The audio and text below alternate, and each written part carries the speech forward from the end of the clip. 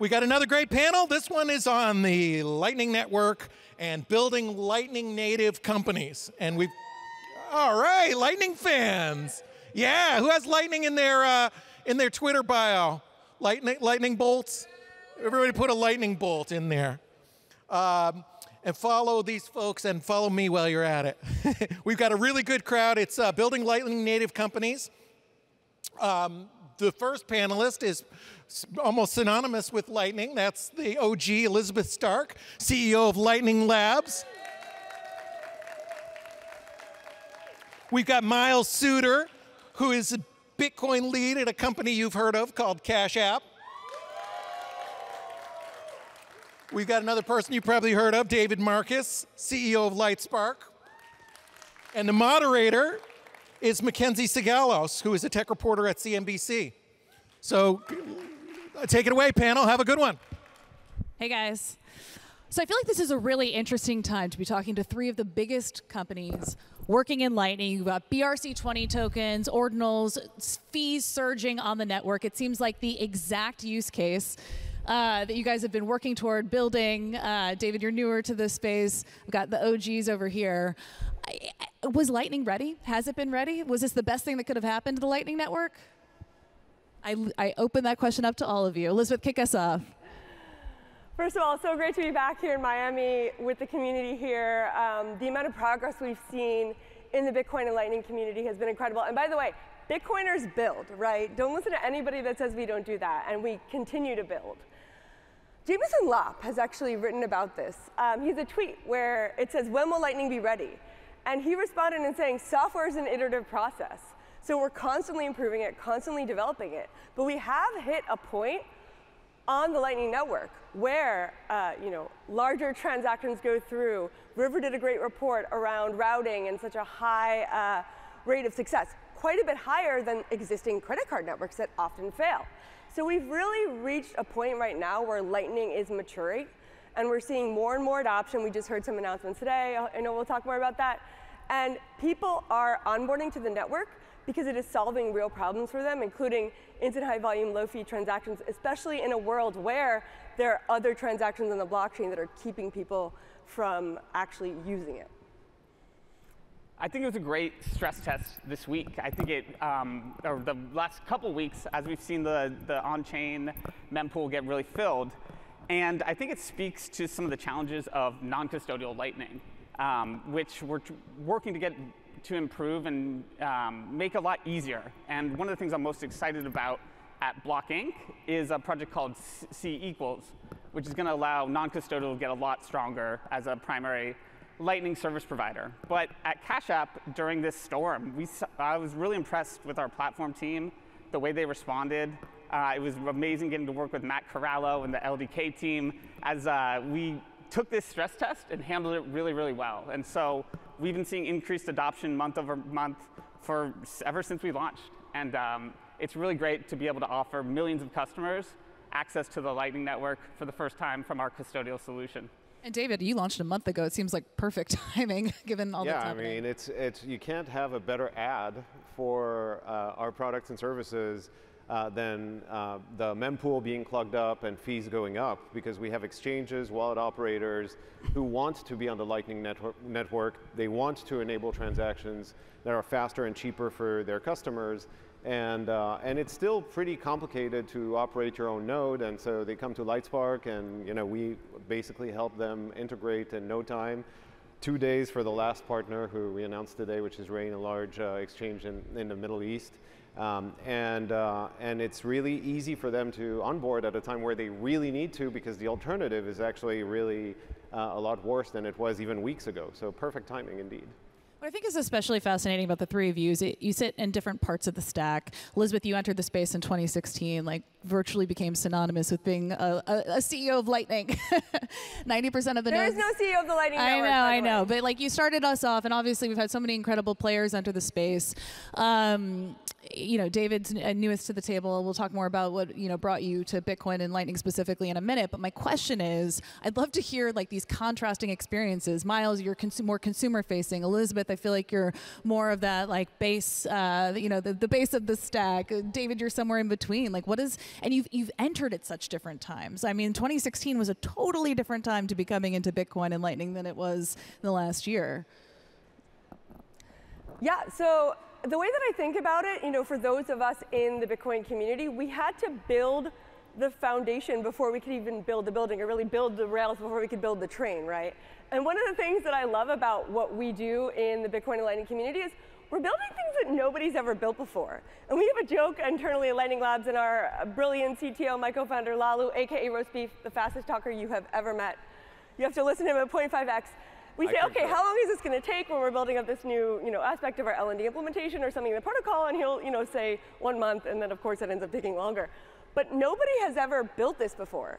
And that's part of what's so exciting about what we do in this community. So we started off in the earlier days where really nobody had built this. Now there's an existing network. There's a whole ecosystem of all these Lightning native companies building on it. Those companies, by the way, couldn't exist but for Lightning. Lightning enables their existence, which we'll get to. I know this is the subject of the panel. But at a high level, we're at now the point where we have built this foundation. We have built these rails. Now people are able to use the rails and build these compelling use cases, companies, cross-border payments, use cases that couldn't previously be possible, machine-to-machine AI type things with Bitcoin and the Lightning Network using this technology. And just a quick history lesson. Cash App was the first public company. I was literally just about to say that. No, that is, yes, go. So we were the first public company to support Bitcoin in 2018. Yeah. And in 2021, a year ago, we were the first public company to support the Lightning Network. And we really viewed it as a strategic opportunity because there's somewhat of a chicken and the egg problem. In order to build out good use cases, you need people equipped to spend on Lightning. And so we really viewed it as a future-looking bet to kick off this virtual cycle. And one of the most exciting parts of this space is that a rising tide lifts all boats. So when I hear that David Marcus, president of PayPal, architect of Facebook Libra project, is entering this space, my first thought is not like, oh crap, like he's going to cut into our market share. It's like, hell yeah, let's grow this pie together. And that's what we need because it's so early. Yeah, and David, you raised what, 175 million at a almost $900 million valuation last year. Tell us about, I mean, like in UK, I mean, like Miles just teed you up, like talked about your 4-year time at Meta where you're working on building Libra and then DM. Why'd you choose to migrate to Bitcoin and Lightning? Yeah, so not well known, first of all, thank you. Yeah. And the Miles feeling is so is very nice. mutual. Not well known fact, in early 2018, when we started exploring how we were going to potentially build what ended up being Libra and DM, I drove up to San Francisco to meet with Elizabeth to explore actually whether Lightning was the way to go. And at the time, we came to the conclusion it was too early, especially because our intention was to enable fast transactions across WhatsApp and Messenger, et cetera, so it would have meant billions of consumers on the network. Wait, what year did you take that trip to talk to Liz? That was, what year was it? Yeah. 2018, early 2018. I think it was January, February 2018. And so then after trying really hard to do something else, because we were really frustrated with the lack of the existence of a protocol for payments on the internet, and we tried a different tack, a different approach, and honestly failed at it because it was done probably from the wrong place in terms of regulators and government's appetite to actually approve something like this. So December 21, I leave Facebook because I realized it's not going to happen, and then went back full circle to Lightning and Bitcoin. And I've been involved in Bitcoin at a personal level since 2011. But now I've actually decided to dedicate the rest of my life in building on Bitcoin and specifically on Lightning because I've built this really truly unshakable conviction that the only network the only protocol and asset that can actually support a truly open decentralized payment protocol for payments on the internet is Bitcoin and nothing else. And so that's it, Woo! By the way, I too see Bitcoin and Lightning as a life journey, and I think for the community here, Bitcoin is a way of life, right? So very happy to have you on board with this way of life. Does a part of you wish that Facebook's ambition to launch its own stablecoin had succeeded? Are you glad that it failed? That's a really interesting question. I think right now I'm happy that I am doing what I'm doing. So I guess that answers part of the question. Back then I would have hoped that it would have succeeded. I think it's just a longer road. But now I'm really happy to be focused on this because ultimately I think at the end of the project we made so many concessions to appease regulators and central bankers around the world that it wouldn't have been the open network that we all aspire to offer the world and to build for the world. And so I think that actually the right answer for the world is Lightning, is Bitcoin, and not what we were building. So in that sense, I'm glad we're where we are today. Sorry, on that note though, the mission at Cash App is economic empowerment. And I think there was something to what you were building because I think, shout out to Elizabeth and what they're working on Taro. I don't know if we need to explore lots of different use cases, but I do believe that what will bring economic empowerment to users all around the world, I think it's going to be some sort of combination of today's global reserve currency, the dollar, as a transition point to the global reserve currency of tomorrow, which I believe is Bitcoin. And I think the concept that you could have stablecoins on the Lightning Network, I think if there's an app that can have those two things around the world, I think it'll be highly successful and bring a ton of economic empowerment to a lot of people around the world that truly need it. Yeah, I always find that most fascinating, the idea of Bitcoin as a payment network and sometimes being an invisible payment network and payment rail that people don't even have to think about. But you kind of triggered a thought, Miles. In March, we saw the implosion of SVB. There was a banking crisis. This rippled across banks in the U.S., but also abroad. We saw this price rally follow, as the bulls would say, that the exact use case for a decentralized digital currency outside the reach of a third-party intermediary, the case was proven for that.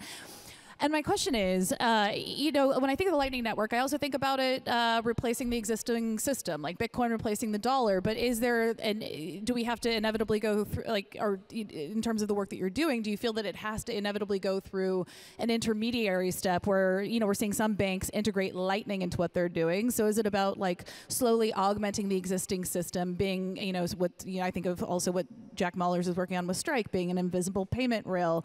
Is that, what's the next stage of development, and what's the end goal here? Yeah, at Cash App, we're all about giving customers choice for where they are in their journey. So obviously, we have a ton of really cool fiat features. We have a lot of fiat integrated features that turn your fiat into Bitcoin and then allow you to use Bitcoin on a global scale as intended. And the thing I find most exciting about Lightning Network is what you mentioned. I see it as an emerging global monetary language where these fiat-enabled banks in different geographies, they need to have three different things. They need to have an entity in that country.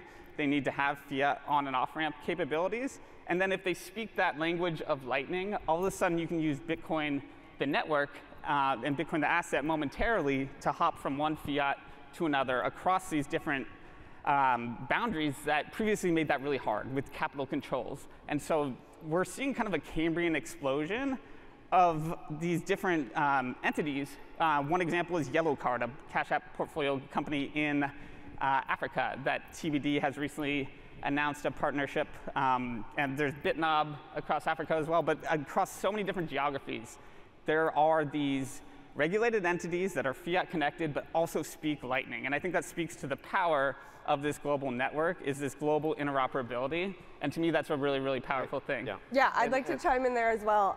So we at Lightning Labs have been working on a multi-asset protocol for Bitcoin and Lightning. On Tuesday, we just did the latest release, now called Taproot Assets. Sorry. It does not, unlike other protocols, clog up the blockchain, put lots and lots of data on there. It intentionally and very brilliantly uses Taproot such that data is stored off-chain. It can scale to many, many users. And the goal here is exactly what Miles mentioned, to enable things like fiat transfers on both the Bitcoin blockchain and then over the Lightning Network. I coined the term Bitcoinizing the dollar. You hear of dollarized economies. Well, why don't we Bitcoinize the dollar?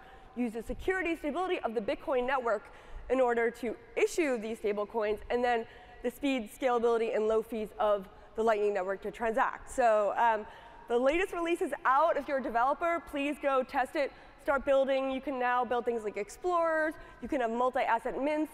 And it's built with scalability in mind. And in fact, the creator of BRC20 even said use Taproot assets instead. It's more efficient. It's more scalable. Mainnet is coming soon. Of course, can't promise exactly when, but we're working very hard to get this out to the world. Because, as you mentioned, we believe that there's so many people globally that want access to the dollar. And that is an onboarding mechanism for Bitcoin, right? If you have your USD coin, any stable coin on Lightning, then you also have your Bitcoin. And then people can actually be onboarded. And we have this intermediate step. But eventually, we want to onboard all those people to Bitcoin. I see it as a transitionary step. Exactly. At Cash App, we like to think of the dollar, the fiat money as money 1.0, Bitcoin as money 2.0, and I personally see stablecoins as money 1.5, as a transitionary step in the right direction that ultimately supports the Bitcoinization of the world. Yeah, I mean, it's kind of interesting because I feel like we often conflate asset and rails. And the way we think about things is basically that, a Satoshi traveling on top of Lightning is like a TCP/IP packet for money on the internet, right? And so right now you can, of course, move sats and Bitcoin, but you can either FX at the edges and enable consumers to actually pay in whatever fiat currency they want on top of the Lightning Network, or bring in assets like stable coins on top of Lightning to enable stable transfer of assets in real time at a very low cost on an interoperable open network. And to your point around bringing banks, I mean, we're really excited to bring the very first bank onto Lightning a few months ago with Xapo onboarding on our stack and enabling payments for their clients in Europe and in other parts of the world to happen on the Lightning Network. And we certainly hope that there will be more and more banks moving onto the Lightning Network and use the Lightning Network as a real-time settlement layer between them instead of going through correspondent banking and SWIFT and all these things. It'll take a while because a lot of banks have regulatory issues with touching anything close to Bitcoin. But that's not necessarily true internationally, and I think there's a really interesting use case for moving value between regulated financial institutions. Yeah, and to that point, I think it's fascinating. The one place where Elizabeth Warren seems to be interested in the crypto ecosystem or a supporter is in the context of potentially like disrupting existing payment rails that haven't been for 40, 50 years, more than that. I mean, David, a little bit earlier, you and I were talking about ACH payment rails still accounting for what was the percentage of transactions? I think, in terms of value of transactions, it's north of 50% of transactions in America are still running on ACH that was built in the 60s or 70s. It takes 3 days to clear. That's wild. And and so when I think about, and then you think about the credit card payment networks, right? Interchange is terrible for the merchant, and on the consumer side, you don't feel it as much because you get points and you get to use that to travel. But when I think of adoption, and I want to come back to an earlier point that you made, Miles, in a second about global adoption and those borderless transactions, because that's fascinating. But in the U.S., will the Lightning Network, I know that it's, David, you were talking about building toward that, but can it replace ACH payment rails and Visa and MasterCard and solve some of these problems? And if so, what does it take to scale to that level? Yeah, I think, so in the US, the issue of any new emerging payment stack or experience is the fact that consumers don't really feel a lot of pain when they're buying their coffee or when they're paying each other. It feels great using an Apple Watch. Yeah, it's fine, it works. No one actually, thinks to themselves, gosh, I wish I had a better way to pay for my coffee. So I think we all collectively need to focus on areas that actually cannot happen because the antiquated rails that we currently rely on cannot support these things. So one interesting concept that we're particularly in love with is this idea of streaming money. And what are the great use cases of streaming money in real time on the internet?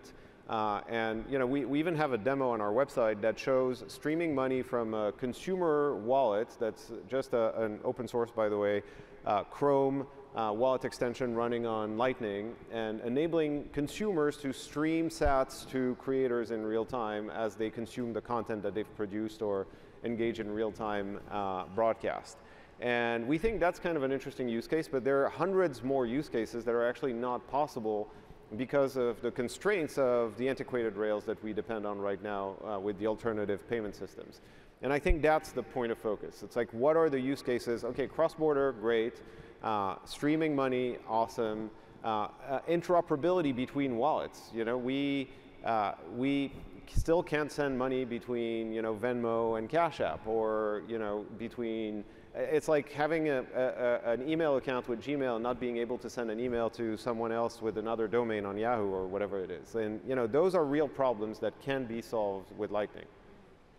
And as I like to say, necessity is the mother of adoption, right? So if somebody can pay for their coffee easily today, that might not be the most compelling use case, but both in places where people don't have access, emerging markets, mobile money, cross-border interoperability, and then the use cases that weren't previously possible, well, if you couldn't do it before, there's a need, and Lightning provides that and solves that. So my take is that we will see, and we are seeing, you know, this emerging market adoption, the cross-border adoption, machine-to-machine. People built apps with like ChatGPT, Stable Diffusion, and otherwise natively integrating Lightning. There's a protocol, or we built out, called L402, like HTTP 402, where you can authenticate with the payment itself. And a lot of excitement around the web-native AI use cases as well that are emerging. A quick example that's just like so cool that I really love too, that it's not just beneficial. I agree the cross-border and whatnot is amongst the most exciting to me, but even as an American too, when I was in Kenya in December, the ability to go to a local restaurant and pay out in M-Pesa enabled by the Lightning Network and these partnerships that I've been talking about was just like, it was kind of mind-blowing. And I think we'll continue to see a convergence of all these disparate systems converging on this open protocol, and I think that's really, really good for the world. Yeah, Miles and I were at the first Africa Bitcoin conference in Ghana in December, and it just was so fascinating to see the Lightning Network integrated into mobile money, and how that was just like enabling this whole other level of adoption, and the continent is really a fascinating place in terms of just like native use cases. Quick shout out, we don't have time to get into this. Lynn Alden wrote an incredible piece, like implications of open monetary and information networks, getting into the idea of decentralized social media, you know, intersecting with this space. But the last thing I want to ask, because it's, you know, important thing to think about. A channel-based payment network still is very complicated, right? I mean, you've got the Moon Wallet recently struggled a bit as a result of prioritizing UX over pure actual Lightning.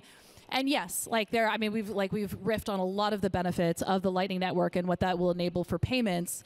But to play devil's advocate here, I do feel like the user experience for Lightning is tough. You know, I mean, you got USDT on Tron payments, and that's just as cheap. It's also super liquid, and I think that that's the other headwind when I think about, you know, the Lightning Network. There's not a ton of liquidity sitting on the nodes right now. So what do you say to someone who? I was just talking with David backstage about this, and Bitcoin over the years has made very intentional strategic choices to limit the attack surface. And it's hard to develop on Bitcoin. We see that every day across our various companies, but it's an intentional decision because we believe that that is what it allows it to maintain a really small attack surface. And so, like, creating a new global monetary system from nothing is going to be a long task, and we want to ensure resiliency from day one. And so that's why I'm so excited about having incredible builders like David, like Elizabeth, and everybody else across the industry joining us in this mission. Yeah, for us, I mean, everything you mentioned is exactly what we're doing, which is basically taking something that has the principles that Miles talked about of decentralization, minimizing the attack surface, decentralization,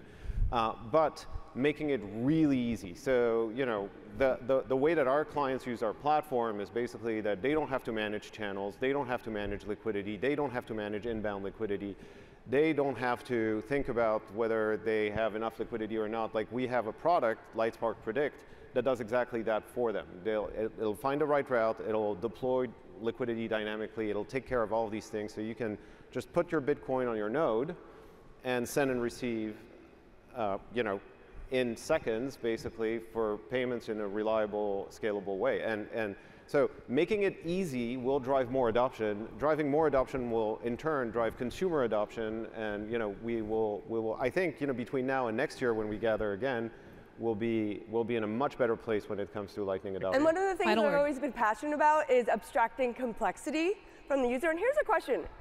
Who knows how the credit card system works, like actually? because I don't. Who knows how the banking system works, right? Well, we've learned a little bit more lately. And by the way, people used to say that, banks were too risky for Bitcoin. Bitcoin was too risky for banks, and now banks are too risky for Bitcoin, right? So actually, it turns out Bitcoin's a safe, secure thing, and your bank might go out of business at any point. So from my standpoint, we're building out the tools, Lightning addresses, shout out to Andre Neves, Bolt 12. There are all sorts of ways that we're building toward usability. There will be complexity, but abstracting it is key to what, Miles, David, we're building the base layer and the protocol layer, and then we have, hundreds upon hundreds of companies, thousands of developers, building that out for the end user so that they don't need to know what a channel is. They don't need to know what liquidity is.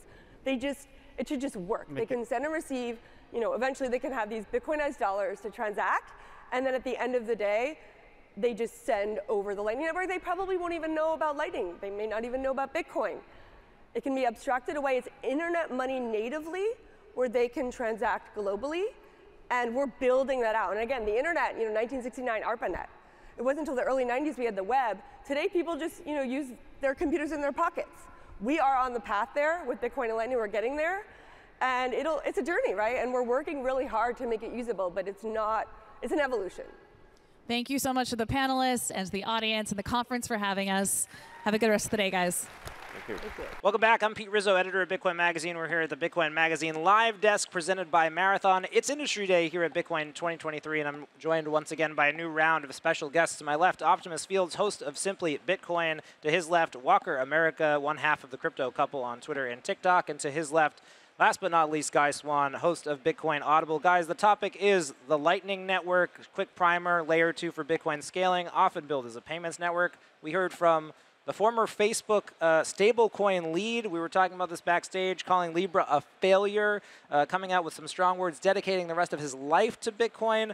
Let's talk about Bitcoin's transition from being a digital gold to now a medium of exchange. Opti, you want to kick us off? Yeah, I thought it was very interesting that David Marcus, very bluntly said, we tried to roll out this digital payment system called Libra, and it didn't work.